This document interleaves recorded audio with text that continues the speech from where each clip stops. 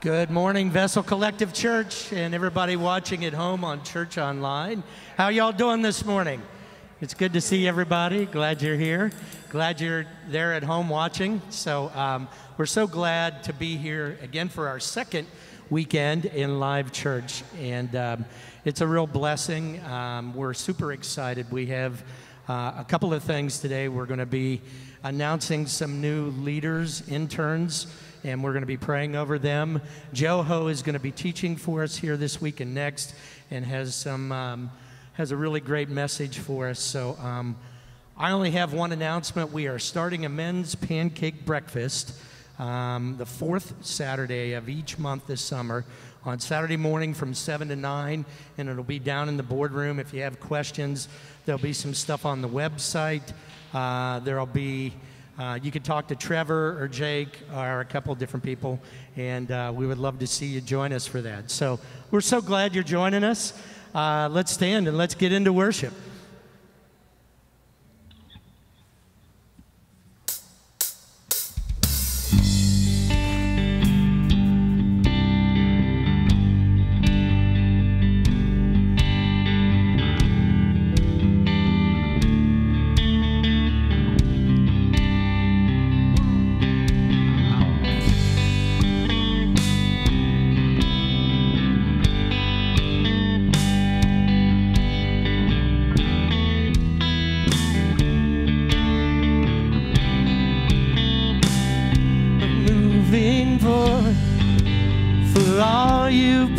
Me through,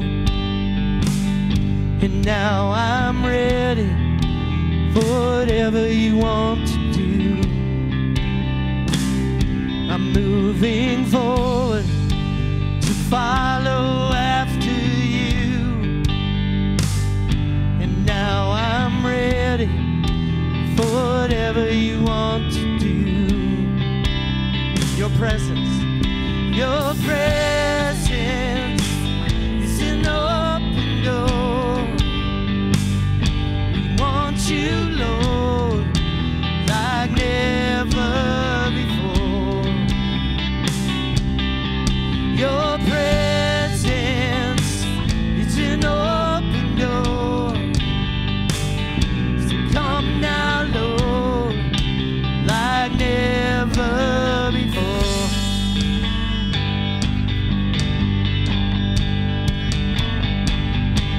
Every season, your grace has been enough,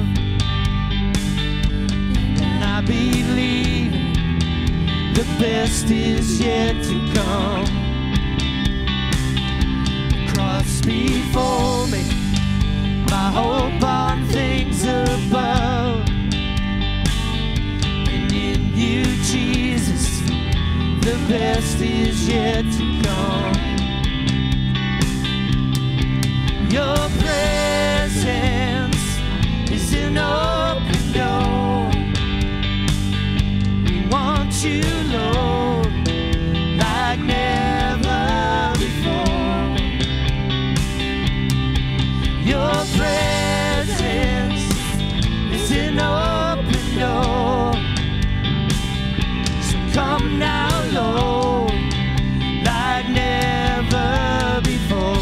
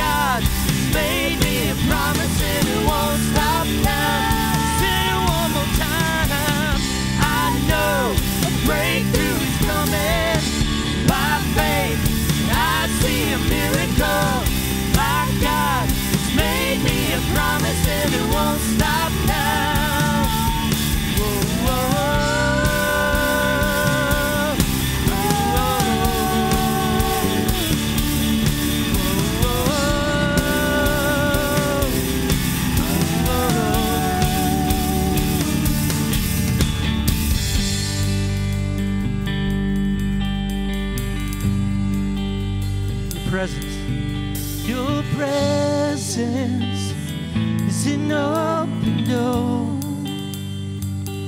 We want you, Lord, like never before. Your presence is an open door. So come now, Lord, like never before. Amen.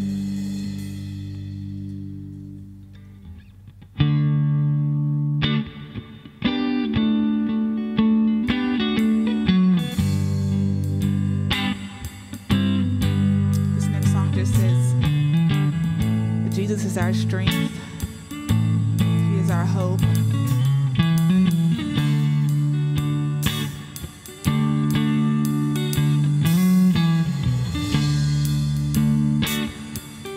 I don't know about y'all, but I need some strength.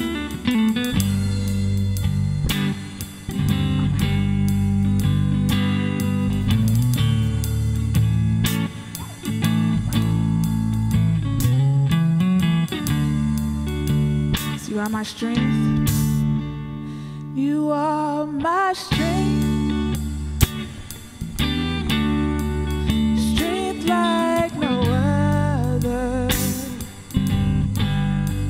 Strength like no other. Reaches to me. Say it again, you are my strength. You are my strength. Strength like no other.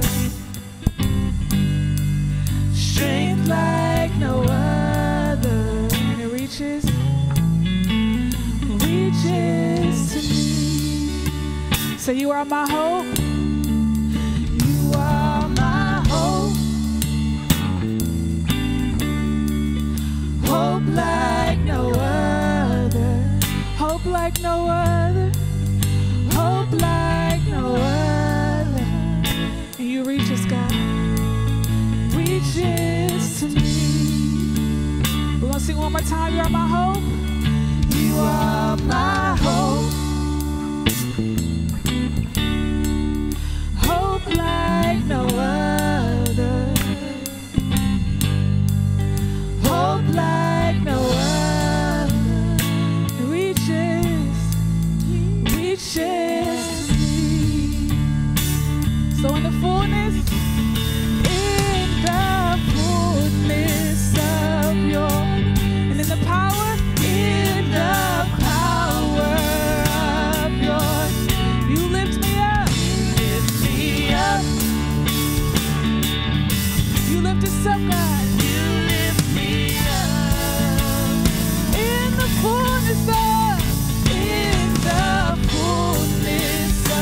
your, and in the power of your name, you lift me up. Oh God, you lift us up. You lift me up.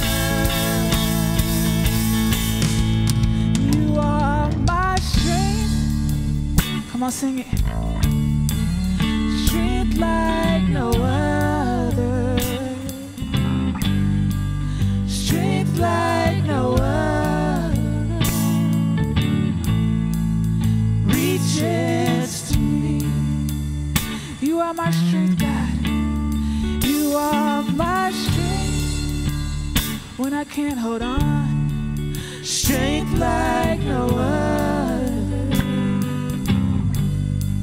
Strength like no other. Reaches to me. So in the fullness of your grace, in the fullness of your, and in your mighty power, you lift me up. Higher and higher, you lift us up. In the fullness of your, and in the power of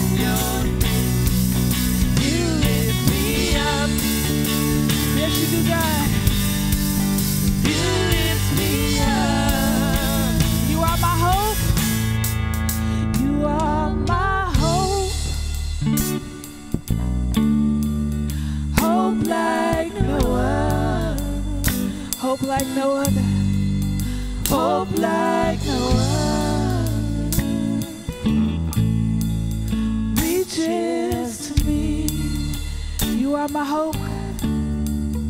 You are my hope. Hope like no other. Come on, church. Hope like no other. Reaches to me. One more time, you are my strength. You are my strength. Strength like no other. Strength like no other. You reach us, God. Reaches to me. Reaches to me. Reaches to me. Reaches to me. Hallelujah. Amen. Church, we are very excited this morning. We have two young people that are flourishing right in front of us. That's been our word this year at Vessel, flourish. And we are very excited. We're going to introduce our new summer intern leaders to you here this morning. Shay's going to start, and then I'm going to finish, and we're going to pray over them. So take it away. So, this morning we are going to just talk and highlight two people that are joining our team that are, oh, so sorry. You may have a seat for a moment. You know, I'm standing, so I just didn't think about that. So sorry. But I'd like to bring one more person up here. So Faith, come on up.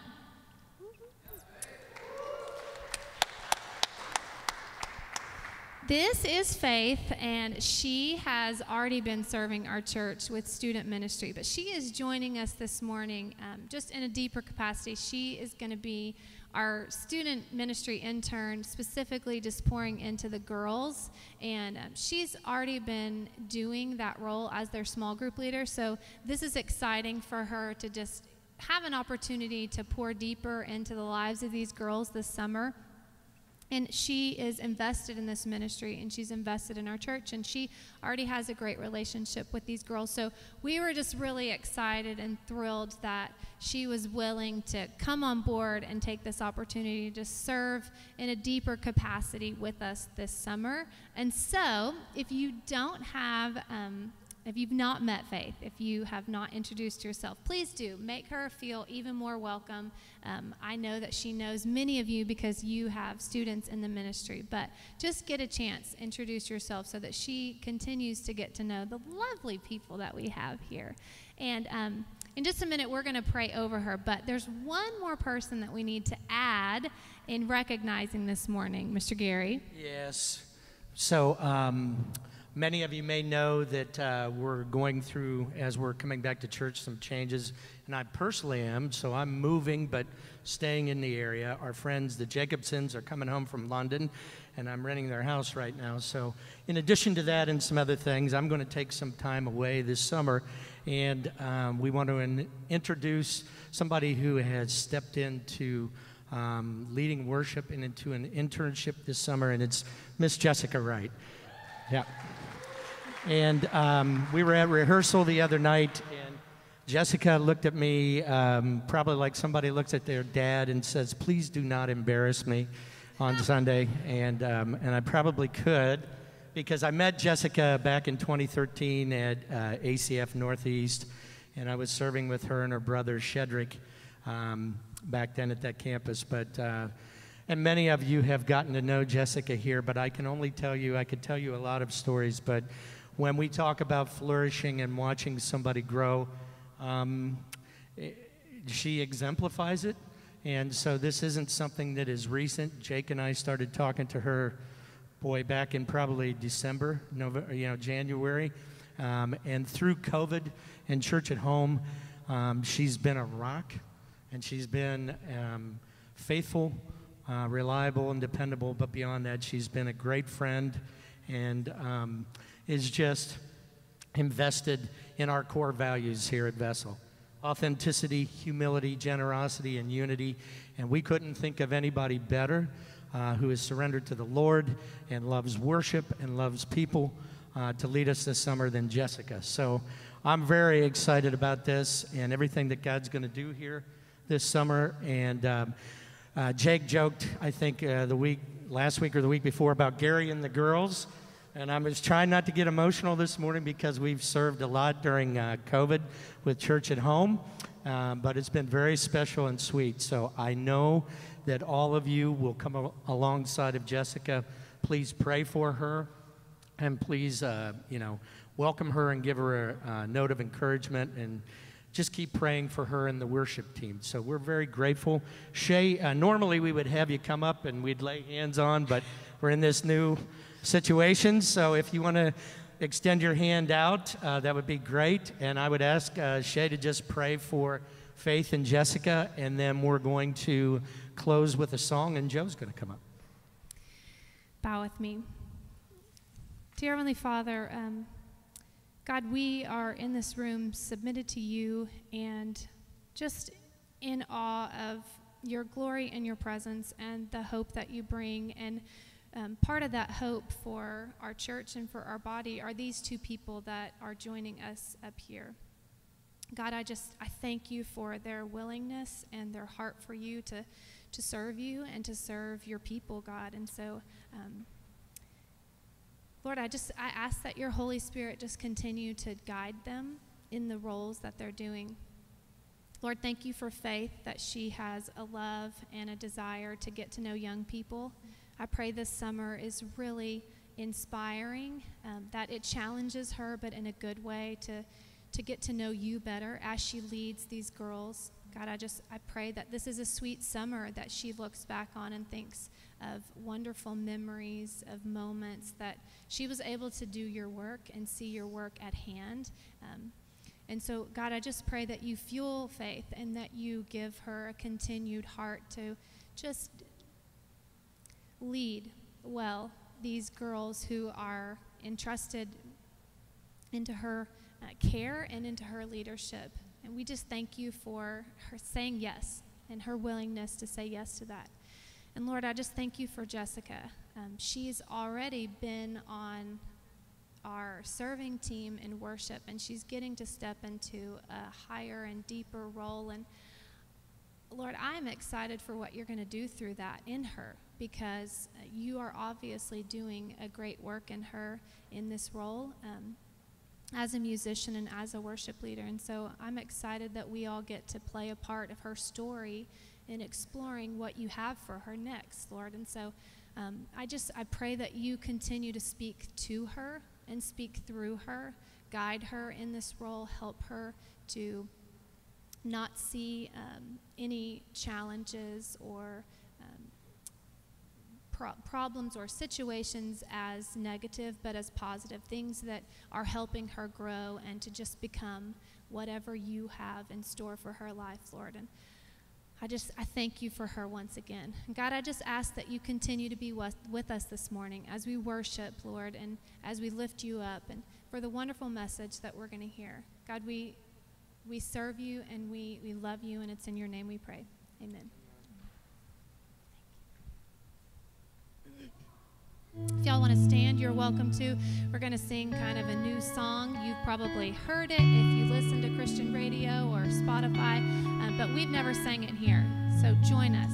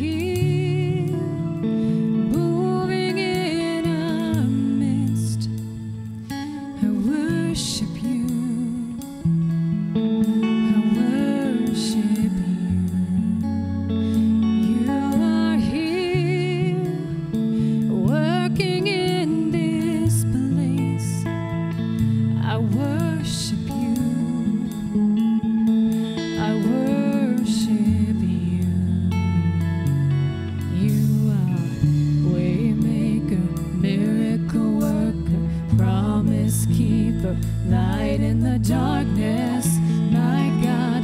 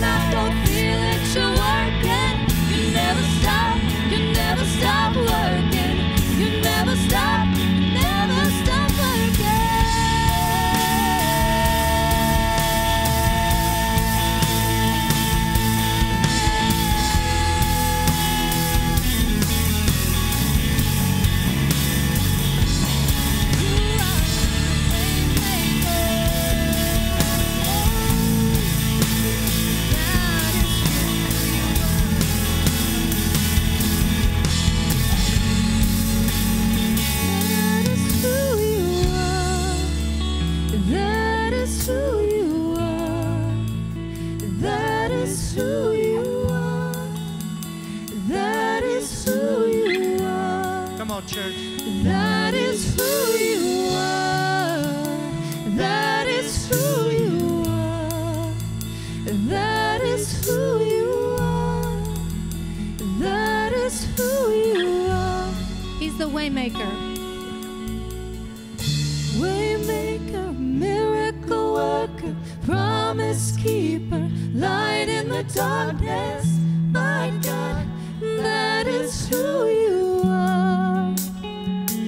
Jesus, waymaker, miracle worker, promise keeper, light in the darkness.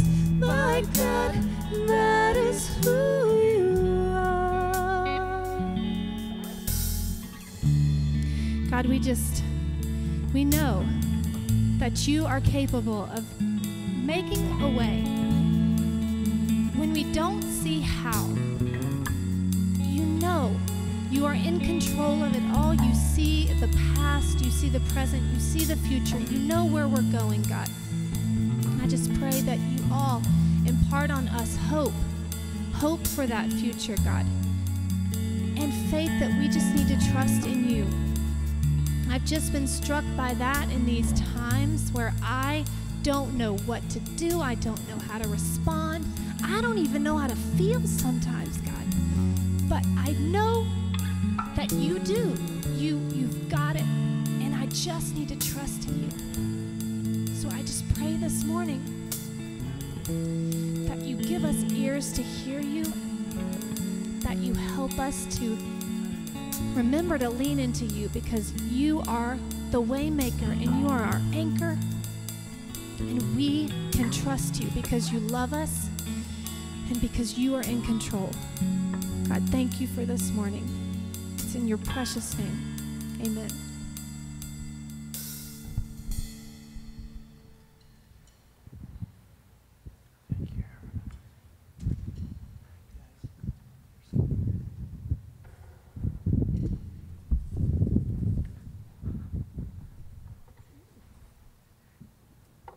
Thank you, worship team, and thank you, Logan, for bringing up the table for me.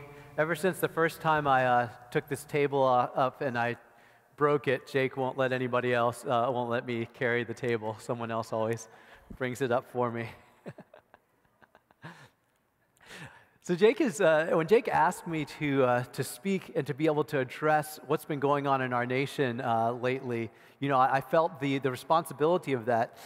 If you'd asked me a month ago, I would have said, I'm sure that the news is going to be about COVID-19 like all the way until it's over. Like there's no way anything else is going to make it to the top of the headlines, and that's not the way that it's been the last couple weeks. It's been something else. And when Jake asked me to speak on this, I was praying and reflecting over this week, and I decided to speak about racial justice and what the Bible has to say about that. And I know that that's provocative because I think that a lot of times when you get into churches, and even when you go to some of the Christian gatherings, one of the main things we pray for is for unity. And unity is right. It's a right thing to pray for. As a matter of fact, I wanted to speak about unity. It would be very easy for me to speak about unity. I've got a lot of talks about unity, a lot of talks about racial unity and things like that, and ethnic unity, and that would be easier in my wheelhouse.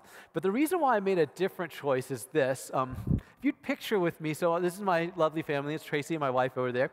Imagine if Tracy were to come to me one day and say, there's a problem, and I'm really hurt, and I'm really upset.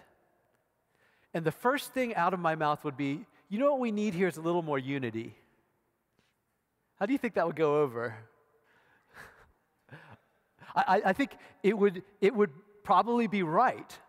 But it might also be saying that I'm not really convinced that what you think is a problem is actually a problem. That also might come across that way. Or it might be me saying, your being upset is more of a problem to me than whatever problem is you're about to tell me, right? It could happen.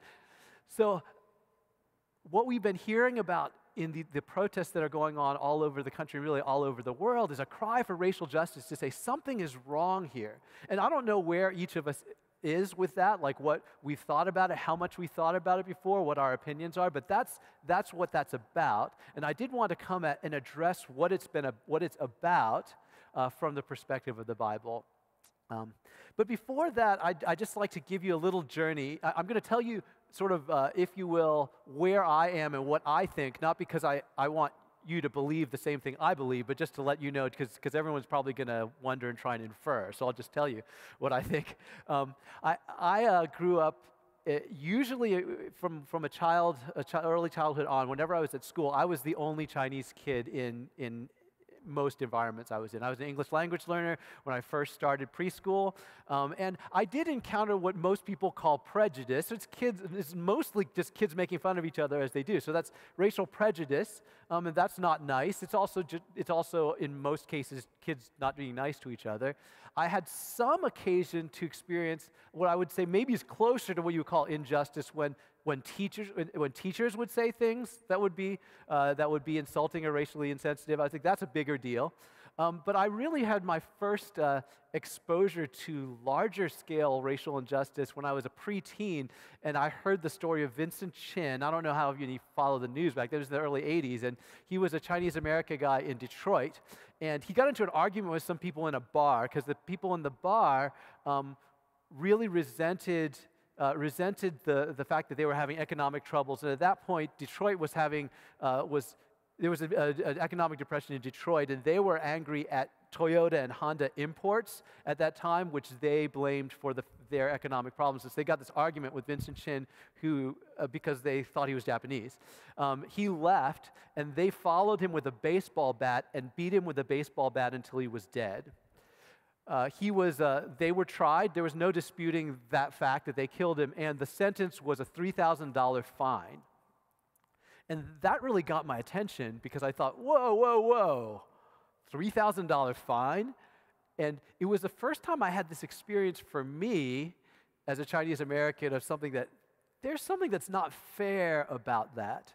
And of course, it got my attention because by and large, my experience and assumption was that things were mostly fair out there.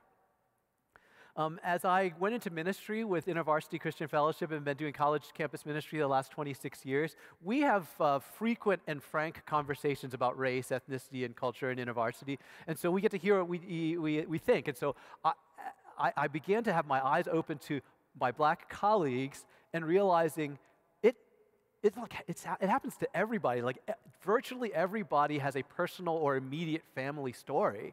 And I thought, whoa, I didn't, either people didn't tell me, but it wasn't happening in my family or any of my good friends at my Chinese church. That wasn't the normal thing that was happening in those days. When I was for about 4 years, I was the national director for our Asian American ministries, and I had a peer, on my team who was the national director of Black Campus Ministries. And during those 4 years, I had two different peers during that time, and 2 out of 2 they told really jarring stories. One of them, his wife, a number of years back, they were stopped in their car. His wife was taken out of the car, put face down at gunpoint. Because she fit the description of someone who had stolen the car. Now, it turns out the car description was not, their car didn't fit the description of the car, and the person was a black female, but other than that, the person was twice her size. So she was 100-foot petite woman, and this person was much larger. So the only part of the description that she fit was black female, and including the car itself. And so I thought, that's shocking. And then a few years back, the other person, she was the other Black Campus Ministries director. She was much younger, and which is much more recent, just a few years ago. She was a 30-year-old woman and living in the sort of pretty normal neighborhood in Durham, North Carolina, was asked by her neighbors to water their plants. And so she was over in their yard watering their plants, and when she heard sirens and lights pull up, police run out of the car with guns drawn pointed at her because somehow someone had seen the watering can, I guess, and had reported a person with a gun because the watering can looked like a gun.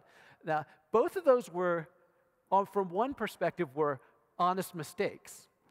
But if honest mistakes happen over and over and over again, and like I said, everybody that I talk to, them or their immediate family, an honest mistake has happened, and it's just never happened to me, right? So it's easy for me to believe just honest mistake if it's never happened to me. But if it happens to everybody that I know, so just I'm giving you my journey of how I've come to believe that, hey, something is a problem, and I'm not an expert about policy or like all the stuff that people know a lot more about than me, but I'm pretty convinced that something's not right somewhere in there. And so that's where I've come from. Today we're going to be looking at a passage of Scripture where a complaint about injustice arose. And so you don't have to be where I am. You don't have to agree with anything I said before till now, but what I'd love to do from after this is take us into a passage of Scripture where somebody came up, a group of people came up and said, hey, this is unjust, this is wrong, and we're complaining about it, much in the way that we're seeing on the screen, and to see what the early church did about it. So will you pray with me? Lord God, we thank you for this day to be able to gather as your people, and we acknowledge that for many of us, this has been a hard week for one reason or another. Some of us have had struggles with our jobs, struggles with our kids, struggles with our finances. Some of us are fine with the way that COVID is leaving us, and for some of us, that's really hard. And we come before you and bring that to you. We also acknowledge that in our state and in our country, there's a lot of pain from COVID, but also underneath the surface, we're seeing a lot of pain over racial injustice. And we as the church want to be able to press deeper in that. We don't always know what to do, and so we ask for your wisdom from your word. Lord, would we gain a little bit today from listening to your word, and would you help us to take one step in being able to look to you so that we would respond in your way according to your scriptures. In Jesus' name, amen. So in the last number of weeks, Jake has been preaching a series called The First Days from Acts, and that's the beginning of the early church. And the passage that we're looking at today is also from Acts. It's from the first days of the church. It's from Acts chapter 6, starting in verse 1 and going through verse 7. You can turn in your Bibles if you wish with that. We should also have it up on the screen with a slide. And I'll begin with me in Acts 6:1.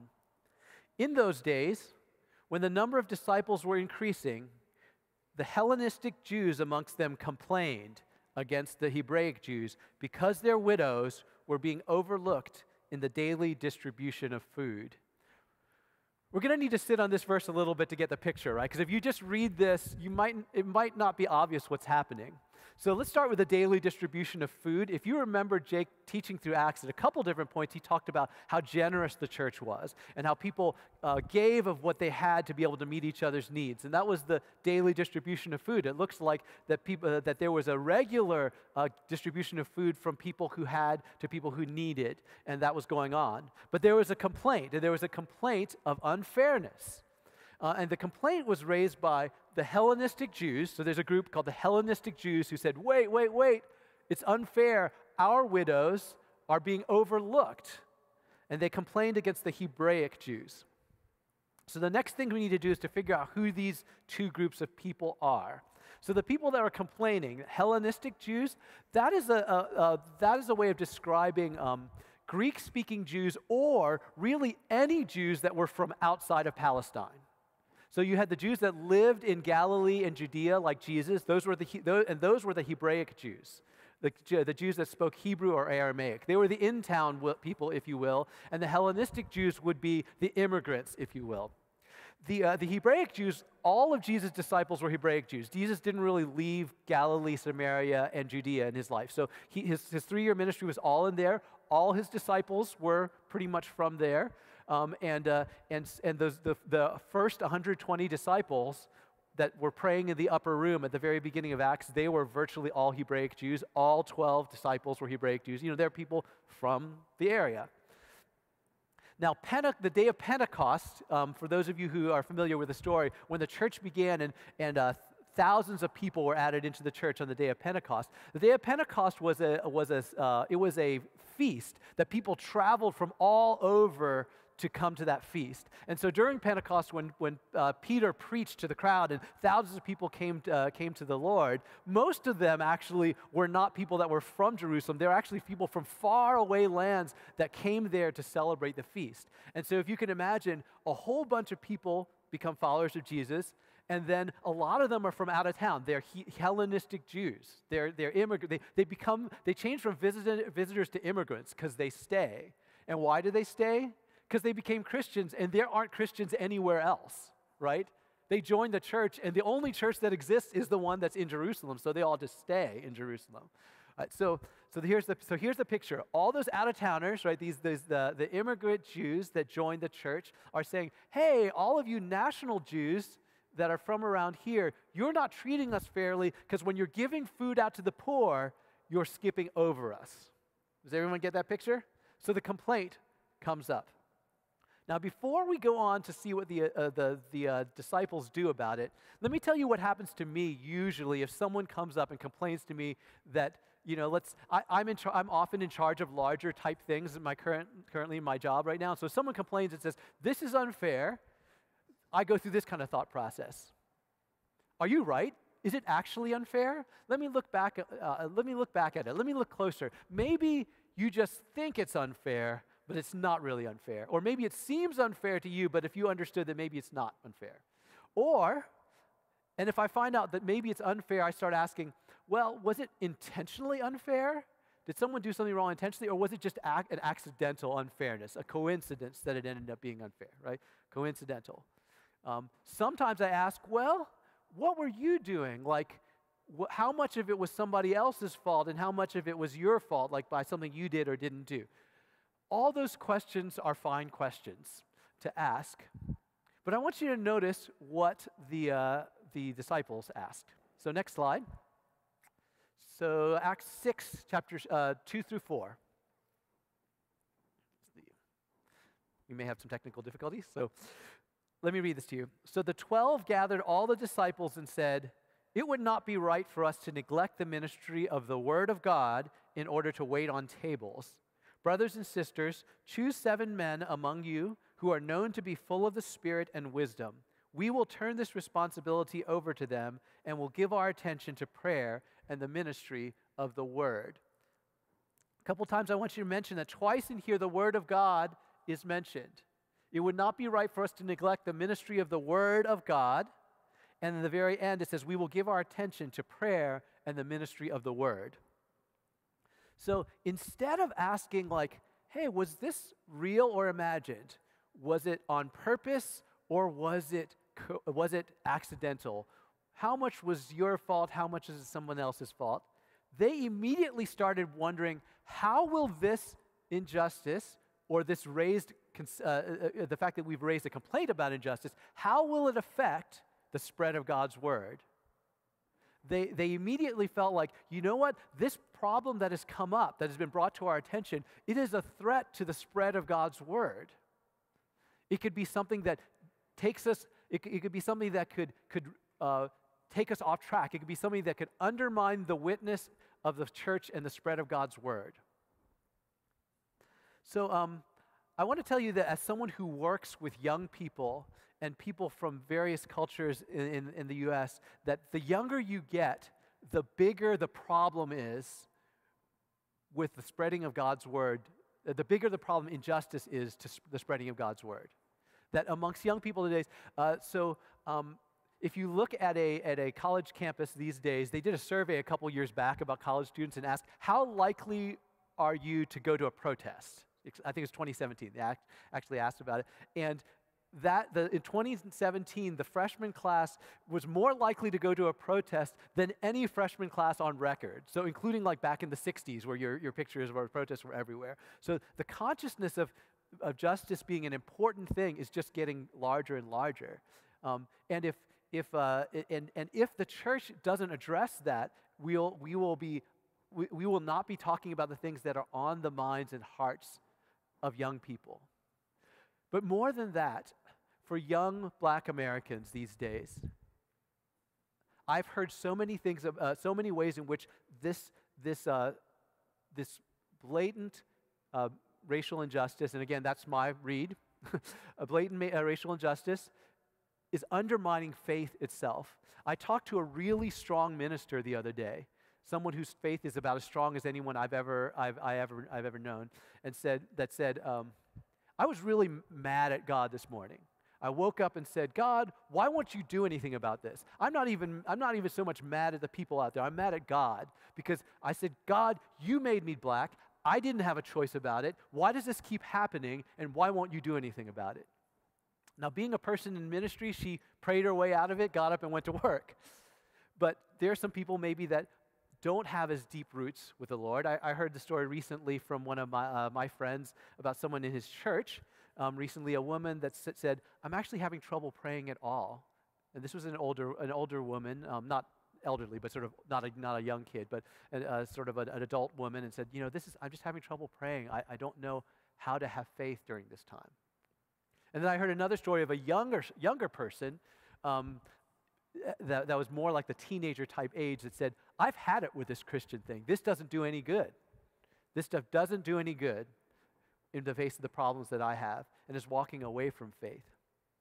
So I tell you that the lack of justice in this world and the lack of the church being involved in justice, that is a stumbling block for young people today.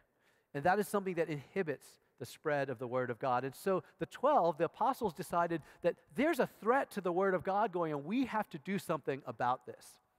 And they turned it over to some people to do. Now, let's read the next couple verses, and there's an interesting thing I'd like to point out from their solution here too. So Acts 6, verses 5 and 6. This proposal pleased the whole group. So if you recall, they said, choose 7 men full of the Spirit and wisdom. We'll turn the responsibility over to them. The proposal pleased the whole group. They chose Stephen, a man full of faith and of the Holy Spirit. Also, Philip, Prochorus, Nicanor, Timon, Parmenas, and Nicholas from Antioch, a convert to Judaism.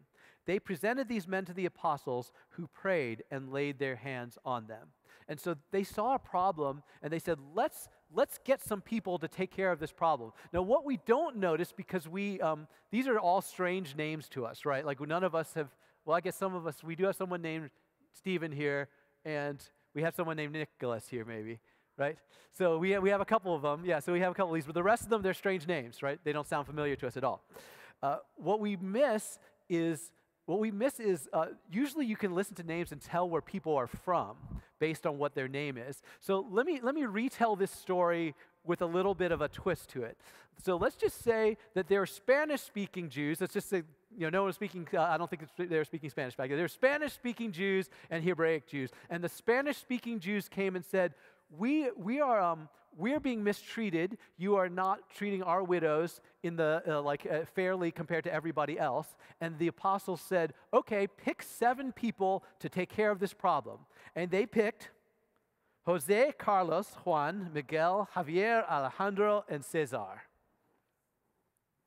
All 7 names were Greek names. Not a one of them was an Aramaic Hebrew name.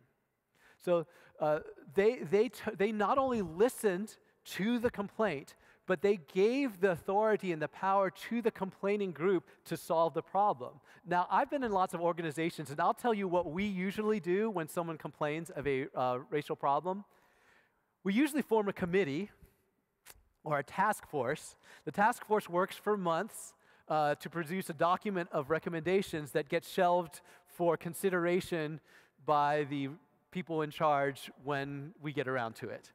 Or sometimes we will invite a person to come on, and maybe even join the leadership on a non-voting advisory capacity.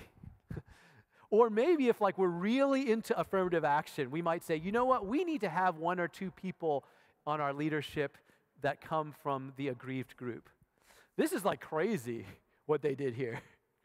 It was, and the reason why they did it was because they were unwilling for anything to stand in the way of the spread of the Word of God.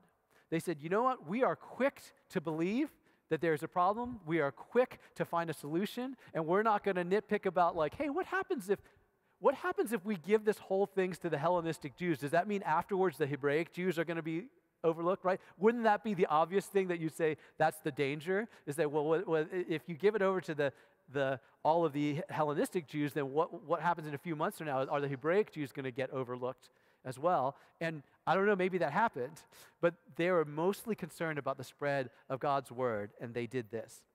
Interestingly, like if you hear some of the stories that come after this, the story of Stephen that Jake preached about, the story of Philip and the Ethiopian who Jake preached. I think Jake might have preached on both of those, and they came from this first group of people that they chose and gave leadership to. So the story ends with Acts chapter 6, verse 7. Again, the phrase "the word of God" comes back again. It says, "So the word of God spread. The number of disciples in Jerusalem increased rapidly, and a large number of priests became obedient to the faith." So it started off with a threat to the spread of the word of God, and it ended, because the apostles were willing to do justice, it ended up with the spread of the word of God. And it even says a large number of priests became obedient to the faith. Up till now, we hadn't heard about priests becoming followers of Jesus. Because remember, the priests were the ones that were the most against Jesus. A lot of them were involved in the crucifixion of Jesus. And somehow, through what happened here, the gospel not only continued to spread, but spread even to some places like priests. And I don't know whether there was something about this that got the attention of the priests, that even the skeptical people started to realize, wait, there's something different about that group. Like, they're doing stuff crazy, like nobody does that stuff. And it got their attention, perhaps, and they finally said, maybe that's something I should check out. And the result is the word of God spreading. You know, when I do campus ministry, a lot of times some of our InterVarsity student groups are ones that, you know, wrestle with justice just like everybody else and don't know what to do about it. But then there's some of them that are much more proactive. And there was a story one time in San Diego where we reached out to the most radical Latino activist student organization. Mostly people who'd given up any hope of faith, and they weren't really any interested at all. But we've built a relationship with them, and we even began to go with them to protest and things like that. Well, that we got a door open to be able to study the Bible with them. And when they studied the Bible and they saw Jesus turning over the table, there's a story of Jesus going into the temple and turning over the table and saying, "You've made my father's house into a house of robbers." They saw Jesus doing a protest, and one of the guys that was a non-Christian in there, in the middle of the Bible study, stood to his feet and said, Jesus is a revolutionary bad boy." He didn't say boy. And these people started coming. These people started coming to faith. Now, if those of you who remember, I told some stories about InterVarsity the last time I preached, and I mentioned that we are almost always getting kicked off campus somewhere because we require our leaders to be Christians, and then the administration says you can't be Christians. You can't require, because it's discriminatory if you require Christian groups to have Christian leaders, so you can't meet on campus anymore. So on that campus, we were kicked off of campus for 45 minutes, because 45 minutes after they made the announcement that they were going to kick us off, there was a knock on the door of the administration from the Latino activist group. It said, "Hey, you mess with InterVarsity, you mess with us." And they did not want to make the Latino activist group angry, and so we were not kicked off campus after 45 minutes. And the word of God spread. You see, so doing justice isn't just a fad. It isn't just what everybody, if all of your friends are posting something on Facebook, you have to say the same thing that they say. It's not just that. It is a matter of the word of God spreading. You know, a lot of times people will say, well, Christians, they just talk about heaven and God, and they don't really care about this world so much. They check out of the problems of this world. And that's not something that helps the word of God spread. On the contrary, what helps the word of God spread is if Christians show that we care about the pains of this world as every bit as much as people who aren't Christians. So I'm going to have just two applications for us, and they're very specific. And neither of them maybe sounds that spiritual. Next week I'll be speaking again, and maybe I'll have more spiritual applications. So the first application I have for us, I want to invite all of you, and especially those of you who are watching church at home, I'm really glad that you're here. I would like to invite you to influence what you want me to talk about next week. So especially if you're on our Facebook Live at home, put something in the comment section about what do you want to hear about next week? Like, what questions about the Bible and racial justice are the things that you want to hear about? No, I'm not asking, like, I know that the comment section of Facebook is not usually where we are at our best selves.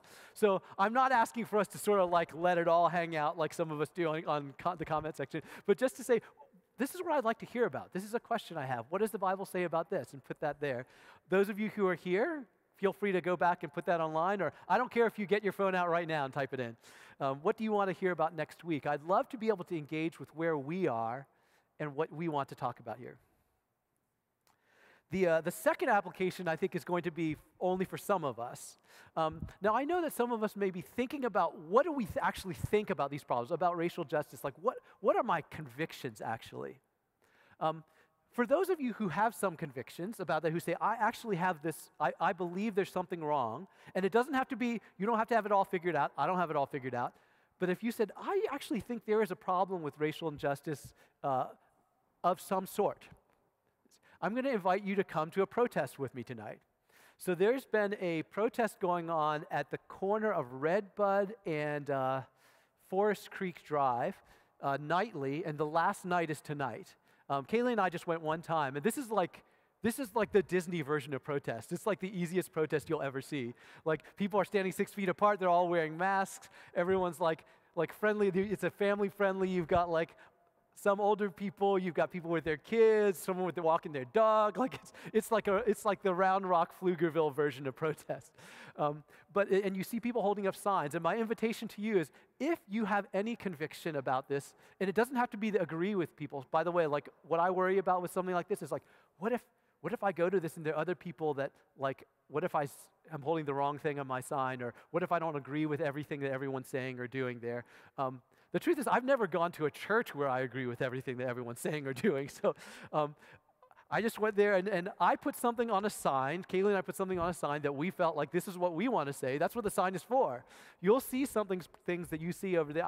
I saw some things there that I would be like, yeah, I would never hold a sign with that up. You know, that's fine. You know, it's not my sign. It was their sign. And there are also some things, you know, you'll see people with things like register to vote. I was like, good, you know. So I would invite you, if there's something you can put on a sign, if you, for instance, saw the video of George Floyd and say, I don't know about anything else, but I think that man deserves justice because I think that was wrong. Come up with a sign that says, justice for George Floyd. You know? Some people are uncomfortable for whatever reason with Black Lives Matter as something on a sign because of these somewhat associations. Then just say, Black Lives Matter to God. Or Black lives are important. You know, if you are willing to put something of your conviction on a sign, and if you feel comfortable, I think we all need to do what we need to do these days. But if you're comfortable in a relatively social distance, outdoor, mask-wearing gathering of more than 10 people, I invite you to the corner of Redbud and Forest Creek Drive. It's very, like I said, it's the Disney version of protest, if you ever had one. So I just want to bring us back again to the fact that we're engaging with something in our world that people will be talking about COVID, but I also think people will be looking back in this year and talking about what happened. And the truth is the fact that almost everybody looks back at the civil rights era as something that was a good thing. Most churches didn't do anything during that time. Most churches during that time just said, well, you know, it's a little mixed. I'm not sure I agree with everything that everyone's doing there. Or maybe we're moving a little too fast, or maybe it's a little too strident.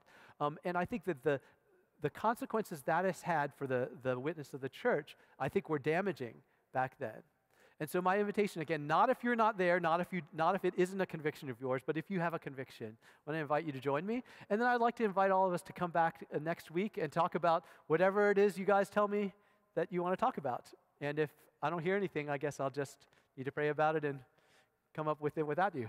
But I would very much love to hear what you're interested in hearing about. And let me pray for us. God, we thank you for the chance to gather and acknowledge you. Lord, we know that anything that we do as people is powerless unless you add your power and your spirit to it. We also acknowledge that social change and protests and laws are not enough without you making real change in societies and in people. And we also know that just changing people's opinions doesn't do enough unless your Holy Spirit makes those opinions and changes of convictions to be things that actually happen in our society. Lord, we thank you for a chance to be able to gather as a family that knows and loves each other to deal with a topic that has created a lot of friction in society today, but also a lot of hope in society. And Lord, we do have hope. We hope that what comes out of this, just as we hope is what comes out of the COVID-19, is something that you can redeem, that you can make into something that lifts your name up and that the Word of God would spread. Lord, I pray that the Word of God would spread through the coronavirus pandemic. Lord, I pray that the Word of God would spread through these protests about racial injustice. Lord, and whatever challenges that each of us might be facing, some of which in our personal lives we might be going back to challenges that to us individually might feel just as big as those, but nobody else in this room may know about it. Lord, we ask that through all those, you would be able to have your Word of God spread deeper into our own hearts, further in this world. We thank you for this chance to be able to acknowledge and worship you. In Jesus' name, amen. Well, thank you for coming, everyone. Are we asking people to help with the chairs on the way out or not? No. Okay, so we are asking people to say a quick friendly hello to each other, but not to congregate for large periods of time. Again, to be able to honor the recommendations from the state about the best way to gather. But it's great to see everybody. I hope we'll be able to say a quick hello, and I look forward to seeing everybody back here next week.